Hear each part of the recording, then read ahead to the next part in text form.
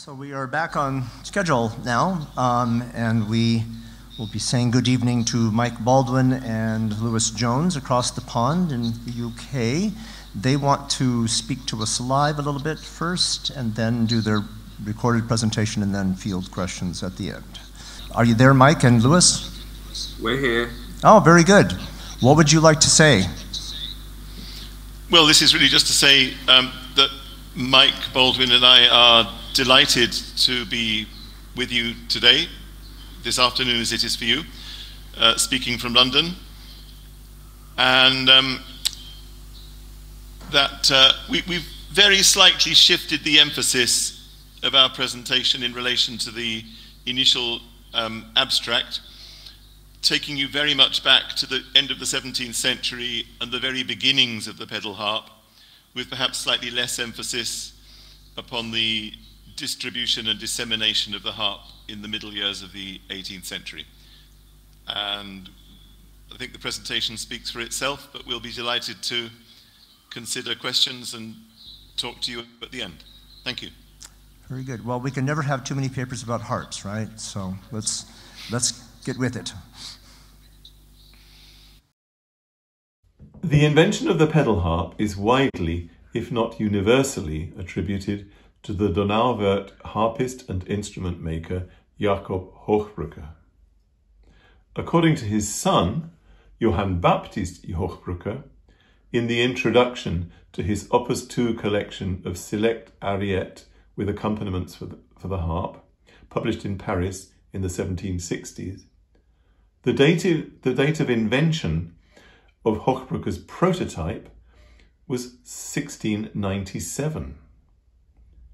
If, perhaps because the earliest dated pedal harp is Hochbrucker's of 1720, now in Vienna, we might be sceptical that the moment of invention had been 23 years earlier, we might find reassurance in the contemporaneous example of the pianoforte, invented by Bartolomeo Cristofori, likewise in the final years of the 17th century, of which the earliest extant example also dates from 1720.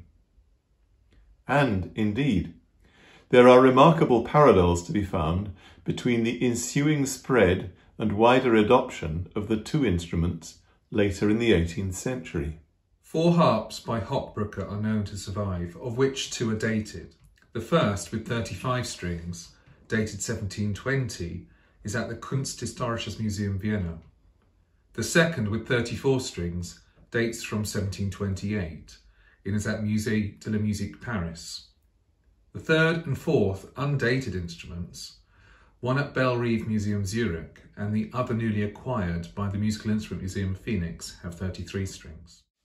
We will briefly consider the sources on which Hochbrucker would have drawn in developing harps such as his of the 1720s in respect of material form, mechanism, musical resource, and so forth. Although there are frequent references in the literature to the pedal harp as a stage in the chromaticization of the harp, 2-row and 3-row harps, that's to say double and triple harps, had already afforded a fully chromatic scale for more than a century, but with restricted fluency of playing in keys other than that to which the outer diatonic rows of strings were tuned. The challenge for the harpist and the maker was to transpose the primary diatonic scale while allowing fluent modulation to several keys. Except for the much altered example in Vienna, the body of Hochbrucker's pedal harps of the 1720s stems not from the wide staved body of the large 17th century triple harp, for example, the shortened example in Bologna, the Barberini harp in Rome, and those depicted in painting by Carlo Francesco Nuvoloni and Domenico Zampieri.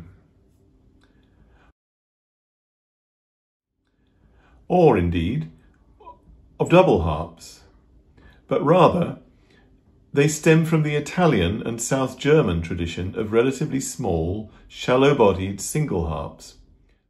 For example, those in the Museum of Fine Arts, Boston, and the Castello Sforzesca, Milan, from which the 18th century German hook harps also derive.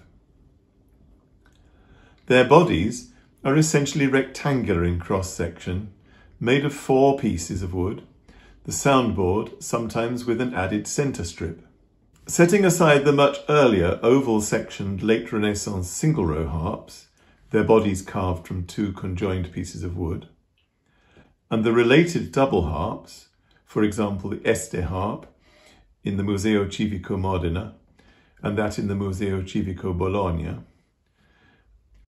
only the 18th century German Davidsharfen among chromatic double-row harps and hook harps among single-row harps are immediately comparable to Hochbruckers in general proportions, size and compass. A striking feature of Hochbrucker's pedal harps is a relatively straight low neck. Examining changing neck shapes, we see 7 main types. The earliest instruments from the beginning of the 18th century have what may be described as double concave necks, and these are followed by a hook harp by Hochbrucker, dated 1738, whose neck curve is reflex. 5 Baroque-style harps follow, comprising 2 hook harps and 3 doubles. Commonly called Davidsharfen, they are typified by carved figures, scrolls and foliage on their necks and pierced sound holes in their soundboards. From the 1st to 5th instrument, the neck curves change from almost straight to S-shape, while the sound boxes continue to be rectangular in section. It is likely that Hochbrucker adopted the relatively straight neck for ease of accommodating and efficiency of operation of the linkages of his mechanism. Turning to the pedal instrument, writers have often claimed that harps with fewer than 7 pedals, for example 2, 4 or 5, preceded those with 1 pedal for each note of the diatonic scale. This is not necessarily so. There are no known Hochbrucker instruments with fewer than 7 pedals. Indeed, examination of the form, materials and techniques used to make pedal harps surviving from the first half of the 18th century indicates that they are later than those by Hochbrucker. Looking closely at Hochbrucker's pedal harps, we see that they all share features in common with their unmechanised predecessors. They have straight pillars, broadly rectangular section bodies, and between 33 and 35 strings. Considering the mechanism, Hochbrucker would have been familiar with the mechanical linkages, that's to say trackers, rollers, pull-downs and so forth, between the keys and pedals and the pallets of the organ. His ingenuity lay in adapting these with the objective of stopping all of the strings of a given degree of the diatonic scale in response to the depression of a single pedal. And, doubtless for reasons of economy, he preferred to communicate motion by means of wires operating under tension rather than rods operating under compression, which would have needed to be thicker. Although the early pedal harp is widely assumed to be a mechanised form of the hook harp, a harp with manually operated rotating hooks to stop individual strings, and that's an assumption which posits a beguilingly linear mechanical evolution, there seems to be a dearth of datable evidence, material or documentary, attesting to the existence of hook harps before 1697. We might recall that Juan Bermudo, referring to the playing of the harpist Ludovico in the Declaración de Instrumentos Musicales of 1555, Bermudo mentions the possibility of stopping a string with the fingertip. We might speculate that Hochbrucker's spatulate brass tangents, or crutches, substituted not for a rotating wire hook, about whose currency at the time we are uncertain, but rather for the fingertip.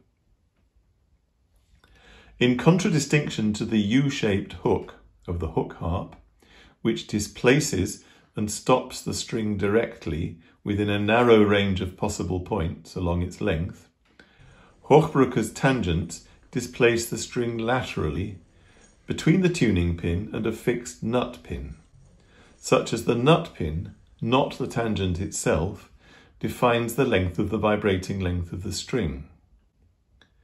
That Hochbrucker continued to acknowledge the simpler hook harp 4 decades after the reported date of invention of its pedal counterpart is shown by his only extant hook harp, with just 2 hooks per octave, which dates from 1738. The surviving Hochbruckers, except the 1720 in Vienna, which was adapted later, have external springs at the base of the harp to help the pedal action, and no pedal box. The mechanism trains return by the application of relatively simple leaf springs housed in the neck of the harp. Their mechanisms are refined and beautifully executed, suggested that they are mature iterations of the invention. It seems unlikely that all these features would have been present in so sophisticated a form in the 1697 prototype. We may situate Hochbrucker's design of the sound of his harps in relation to that of contemporary German counterparts, many of which, including hook harps and the 2-row Davidsharfen, continued well into the 18th century to have bray pins in the soundboard, producing a stridulation as they subtly interfered with the vibration of the strings. The student in Johann Philipp Eisel's Musicus Autodidactos of 1738, curious about how the strings are fastened into the instrument, is told, after the knots have been made, they are drawn into the holes drilled into the body or resonance, that's to say the soundboard, for this purpose, and are securely kept there by the usual cartridges. He calls the pins Patronen, the bray pins, which must be provided with a small cavity or crack so that the string is not damaged. In such a way, the cartridge is not pushed in so firmly, nor so easily, so that the string emits its buzzing tone.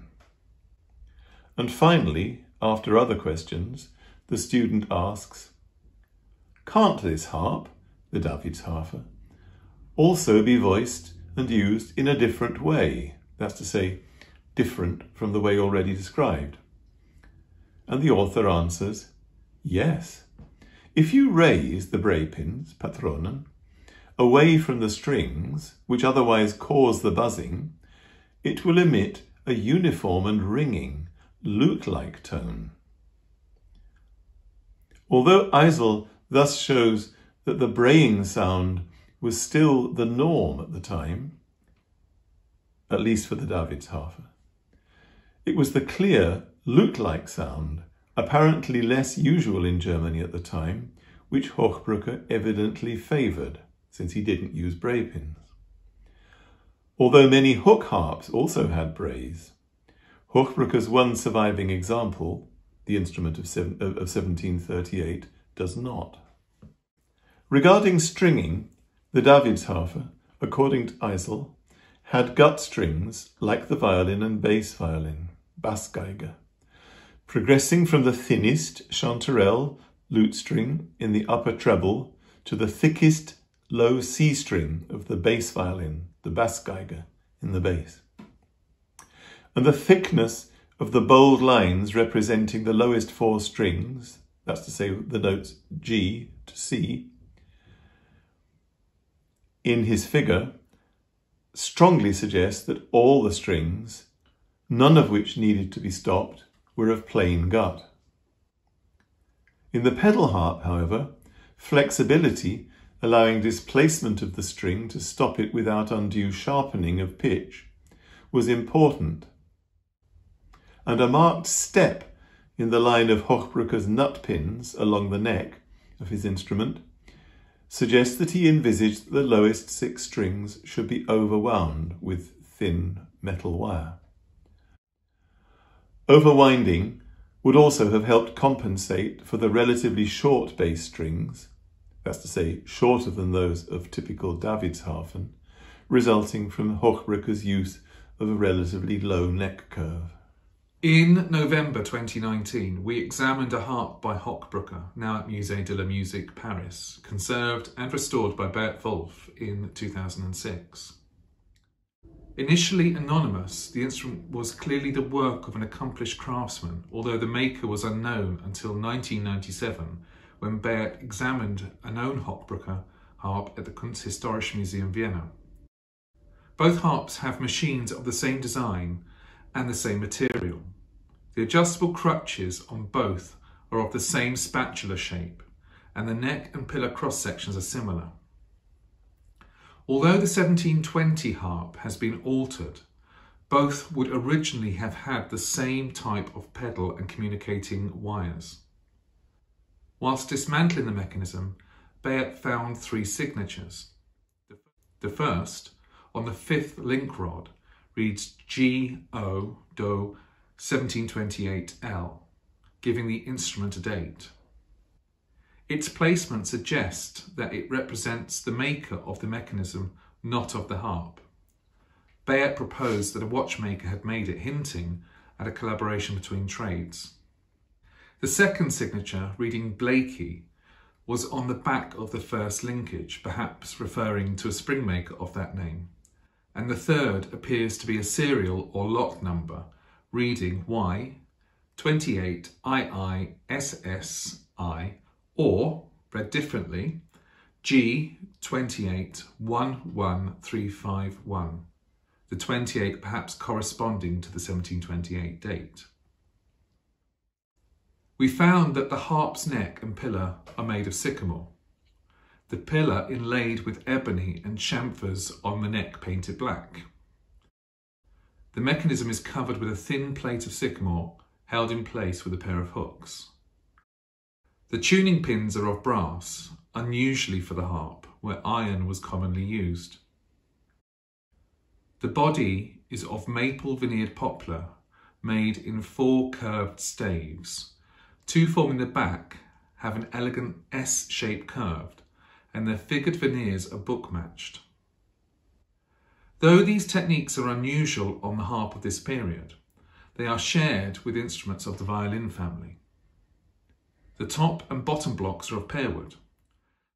The soundboard consists of 2 vertically grained spruce boards, approximately 2 millimeters thick, joined at an H-shaped poplar bridge, whose outer face is veneered in snakewood and decorated with ebony and maple fillets. The spruce soundboard is reinforced internally with horizontal willow ribs. The action applied to 28 of the 34 strings consists of cylindrical arbors around which linkages turn, transferring movement via short links to a series of trains. At the head of the harp, each train is attached to a leaf spring, whilst the treble end terminates in bell cranks from which the pedal wire passes through the soundbox to the pedals at the bottom of the harp. The pedals are of forged iron, their layouts different from that of later harps, being arranged from left to right, B, C, D, E, F, G, A. This layout matches that of the Hochbrucker harp in Zurich, while the Vienna harp shows the order as used on later French, English and modern instruments, this being D, C, B, E, F, G, A, the B and the D being swapped. The harps of the late Baroque era were varied and complex. 18th century examples, when ordered chronologically, illustrate various forms, highlighting change, which was not always simply linear over the century. In one example, with 33 strings and 4 pedals, which has been described as dating from the beginning of the 18th century, we see apparently a development of Hochbrucker's pedal system. The pedals are mounted inside the soundbox. the bottom of which forms a rudimentary pedal box. The machine is similar to Hochbrucker's, but less refined and well made. The sound box, unlike other harps of the period, is staved, perhaps suggesting a later date. A second harp, apparently by the same maker, has 5 pedals, but the same pedal and mechanism arrangement and staved sound box. The head of the harp is decorated with a carved flower resembling the scroll commonly found on mid-18th century French pedal harps. Despite having fewer pedals, these instruments are clearly informed by and later than Hochbrucker's developments, perhaps from around 1750. We shouldn't see harps with fewer than 7 pedals per octave, sometimes termed partial actions, as early or primitive attempts to mechanise the instrument, or as prototype stages leading towards 7 pedals. Rather, they represent a deliberate choice, just as most of the hook harps discussed have fewer hooks than strings. We can conclude that the music for which such harps were intended required a narrower range of keys, and it is likely that the players would have retuned the harp according to the keys needed. Confirmation that these instruments are not partial actions, missing some pedals, can be found later in the 19th century, when harps of this type were still being made. Hochbrucker's invention, a major technological and musical development, was doubtless driven by the need to play in and modulate between a wider variety of keys without the constraints of the double and triple harps.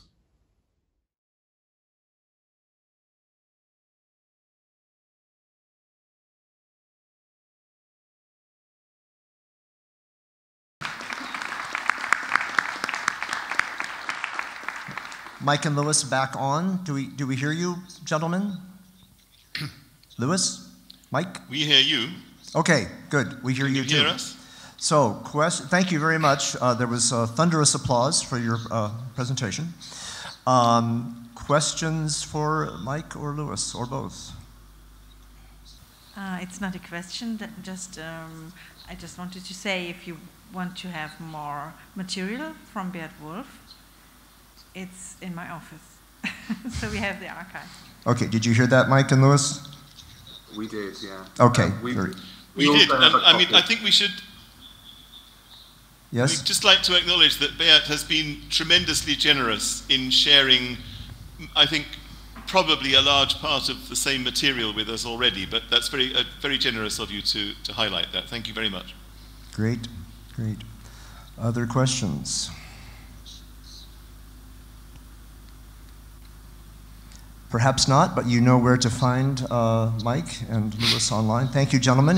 You can go to bed now, or have dinner, or whatever you're going to do. But thanks again. I'm sorry we couldn't be here in person. We'll look forward to seeing you at a future meeting.